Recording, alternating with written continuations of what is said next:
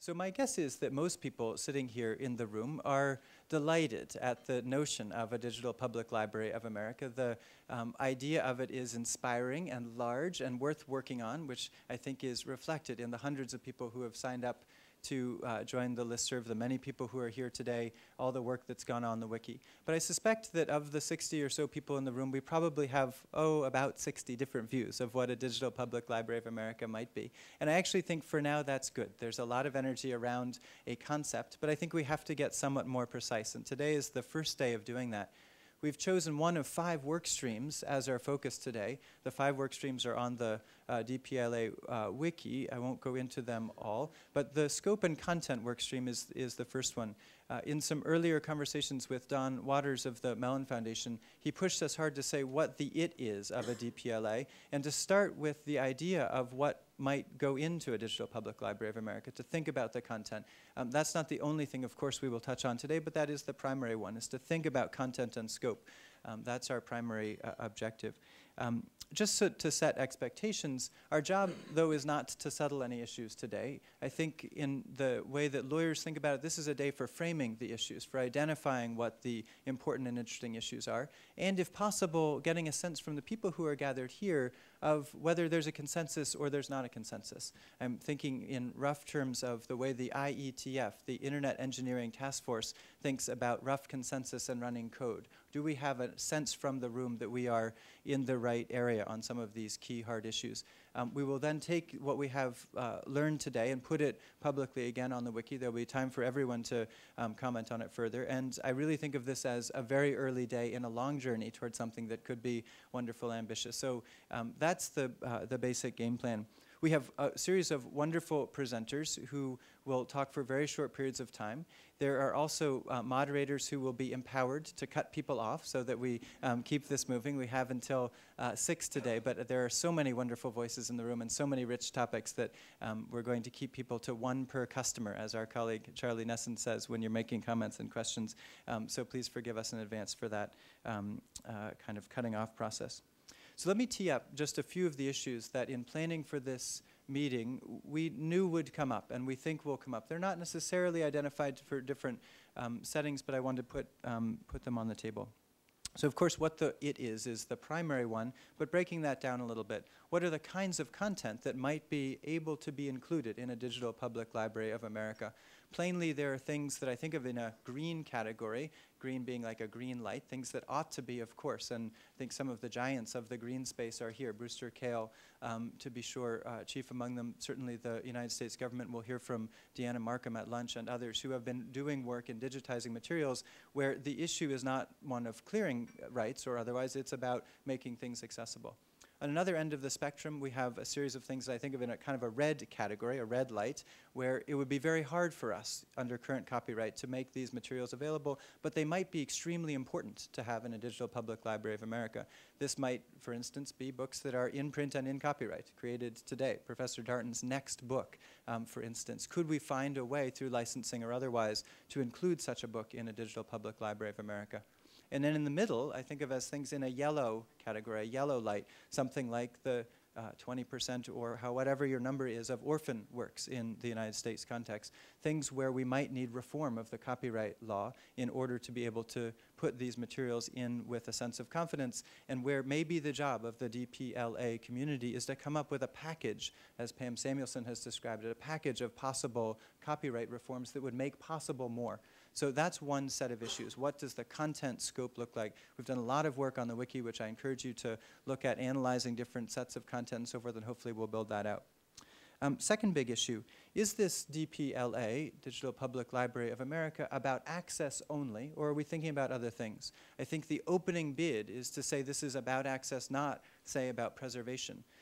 That may be wrong, but let's try it. Let's try these ideas and see what we think about them. There are other giants, of course, in the room, the Hathi Trust and many other efforts that are looking at different aspects of this. How do we see the whole elephant, but the right parts of the elephant that we need to work on and in this context, and how do we collaborate effectively with those who are doing at large scale and impressive ways those things that are outside of the scope of this effort and yet very important for the future of libraries and information. Third, a hot button, bless you, from the list. Does public, the word public, belong in the title? That's a loaded term, an important term. It does bring many of us into the room, I think, in important ways. But what does it mean to think about this as a public enterprise? We're delighted so many public librarians and those representing the public are here today. We'll continue to focus on that, but we need to raise this issue. Fourth, to the extent that it's about access, will access be consistent across all forms of content, or must it be tiered in some fashion? This is a term I think that some are allergic to. Many who have been involved in the creation of the internet itself say we've somehow managed to resist the temptation to tier. To this point with things like the internet, we need to resist it here. Others will say no, there's no way that we could think about a broad universe of content in these red, yellow, and green buckets without thinking about tiering of access in some fashion. Is that a necessary piece, and if so, how do we think about it and work through it? Fifth, will we build something through this effort or not? Is this an effort that in fact is just a community of people eager to talk about something, or will it construct something? And will that be a big, beautiful edifice, or it will be a series of technical standards, for instance, ways in which we coordinate? Sixth, how do we get broad involvement beyond the group of people who are here in the room, or even the few hundred people on our list or working on the wiki? How over time do we structure a process where everybody who wishes to be involved can be involved, and yet we still make progress? There is an obvious tension between wanting to be transparent and inclusive and participatory and public about an effort, but also needing at some points to retrench and make some decisions and move forward in a way that not everybody is going to be happy with the outcome, and managing that, those twin poles. And last, just as an issue that's much on my mind, how do we learn from those efforts that are underway right now, or those that have been tried in the past, from which we can take lessons? So some of them are represented in the room. Europeana, for instance, is a comparable effort happening in Europe with a different structure, different way of thinking about it, and quite a different cultural context, as my friends from Europe remind me over and over again, and yet a very similar, as I get it, kind of sense or gestalt of what they're after. What can we learn from that? And what can we learn from efforts like this in the past that haven't been successful? We probably all have our examples in our head. How do we learn from things that we've tried before and not gotten done? So those are my initial set of issues that I wanted to set on the table. Many more will emerge over the course of the day. Again, we will vet them all in this discussion and publicly. None of them is to be decided today, but I wanted just to get a sense of what we have on our mind as a collective and build out from there in a collaborative fashion. Okay, so that's the overall game plan. I want to thank a few people before turning it over to Doron Weber. In particular, I want to thank the program committee. There was a group that worked with Maura Marks and with me, Greg Crane, Rachel Frick, Josh Greenberg, Brian Schottlander, John Unsworth, and John Wilkin, who helped to frame these issues and to identify people to speak to them. So I'd like to thank that group now with a round of applause, if I might.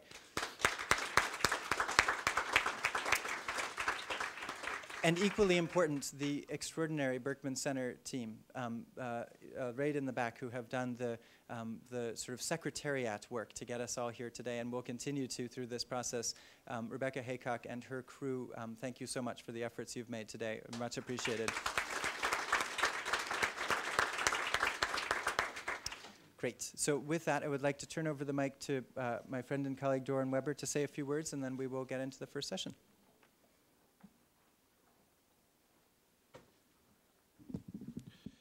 Thank you, John. Hi, everybody. It's a pleasure to be here on behalf of the Sloan Foundation and to welcome you all to this working group meeting on the content and scope of a digital public library of America.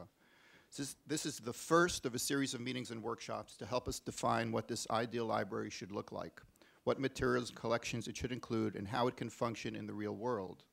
We have an impressive group of leaders and experts here from many great libraries, both academic and public, from cultural institutions, technology companies, think tanks, NGOs, government agencies and foundations. We thank each of you for making the time to be here. Thank you also to the DPLOA Steering Committee and to the Program Committee for this meeting, and a special thank you to our host, the masterfully deft and gifted John Palfrey and his entire team at the Berkman Center. A big shout out to Maura Marks and Rebecca Haycock, who have not just organized today's workshop, but have done such an excellent job of opening up the discussion through a public listserv and a planning initiative wiki. The more input and the more ideas we receive from all the stakeholders in the broader community, the more truly representative and robust will the final work plan be. We urge those who are here to stay involved and to invite others into this big tent. We're going to hear a lot today about the challenges and obstacles we face, what collections and what types of collections to include and what to exclude, what services we need to make this content useful, what data and what metadata to collect and how to make it interoperable, how to deal with vendors and materials under various types of restrictions, and how to best link with international efforts. While these issues are hugely important and we cannot proceed without arriving at some rough consensus about them, I'm going to step back and play cheerleader for a moment, reminding you how far we've come, lest anyone lose sight of the magnificent forest for the prickly trees and brambles that still surround us. Since the advent of the World Wide Web and the capability of mass digitization, people have talked about the dream of a universal digital library and the historic opportunity of creating a space, be it virtual or real, where our cumulative intellectual heritage can be made available to everyone. A space where people can go to access all the information and the knowledge that human civilization has to offer. It's a dream shared by many, and many have tilted at this windmill. And now increasingly, it's no longer just a dream and an historic opportunity, but also an obligation and a responsibility, because it's clear the digital revolution has rendered the traditional library insufficient for the digital age, while no clear new paradigm has yet emerged. Will the library of the future be purely digital, a single memory stick I can hold in the palm of my hand? Or will it be a hybrid library of physical and digital collections widely distributed while remaining a local center for community, citizenship, education, and individual empowerment?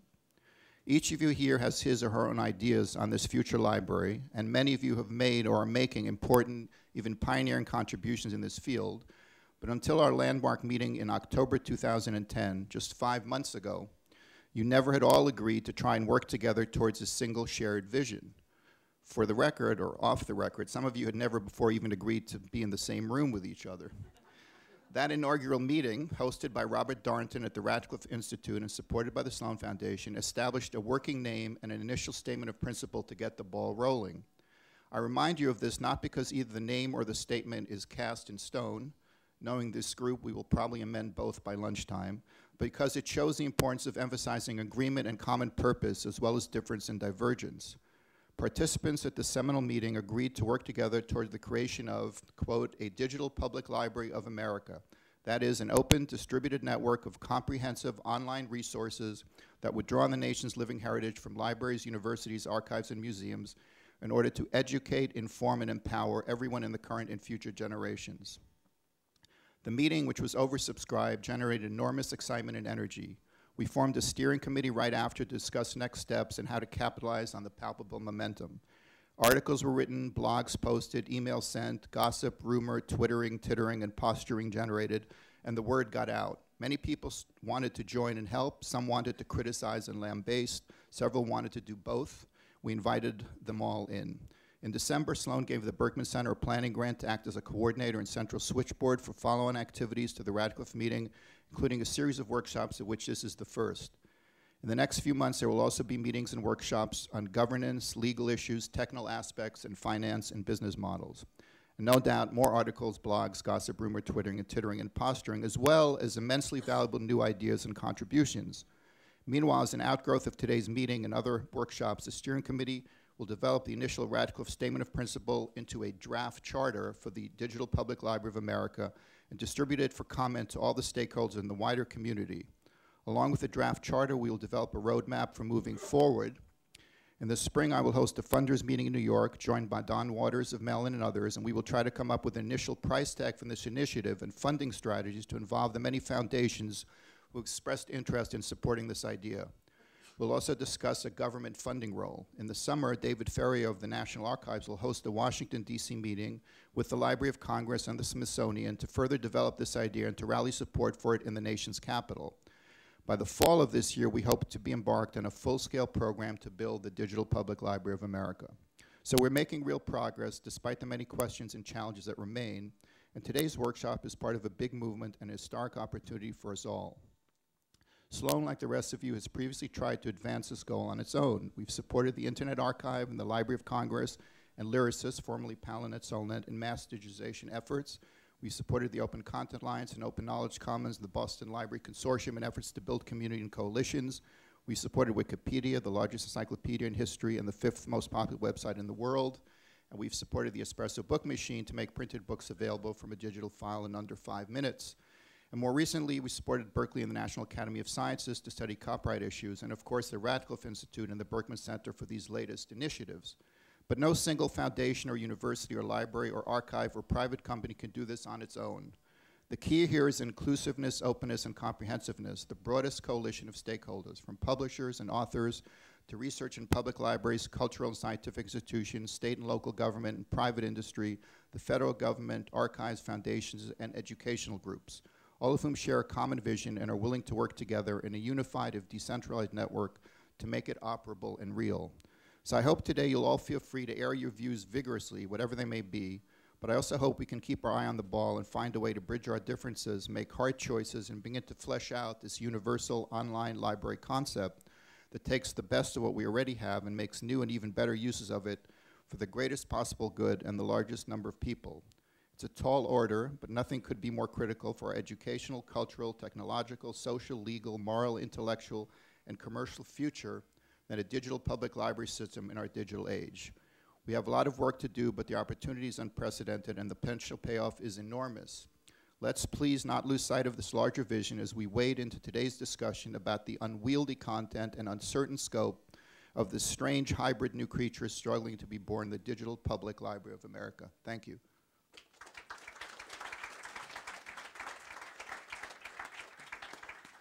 Doron, thank you for that uplifting statement. I look forward to the twittering and tittering as well to continue, and to your continued leadership and support.